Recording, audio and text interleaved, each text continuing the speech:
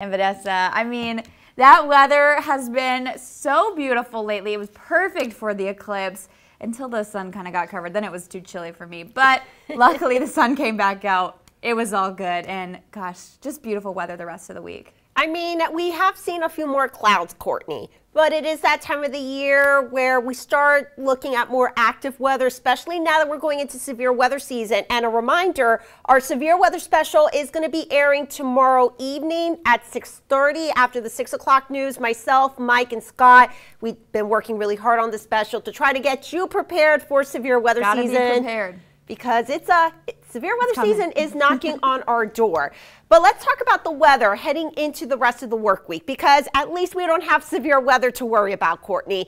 It's a quiet start to our day here on our Reed Automotive camera overlooking the south side of St. Joseph and I-29, where many of you are going to start getting ready to head out the door in a bit. Right now, not expecting any issues for your Wednesday morning commute. Temperatures a little cool, but not too bad, sitting for the most part in the 40s.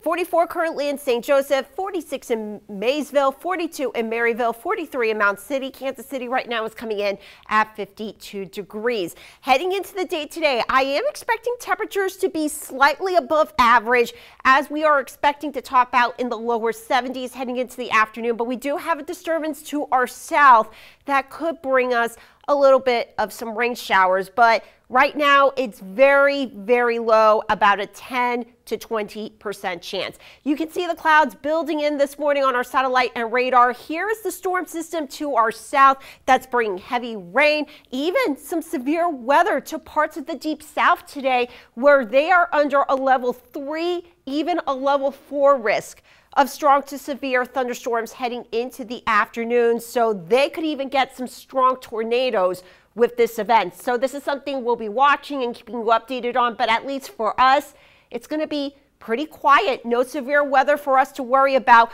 We are going to be watching for that moisture to come up from the Gulf of Mexico. But as you can see, the forecast models are keeping the rain mostly east of us. But again, we could get a stray shower. So that is why I'm keeping that 20% chance of some showers, especially later on today with a high of 71 degrees. And in your 7-day forecast, 80s will be returning to the forecast this weekend, Courtney, with a lot of sunshine. Our next chances for showers and some thunderstorms will be late Monday into Tuesday. And still ahead here.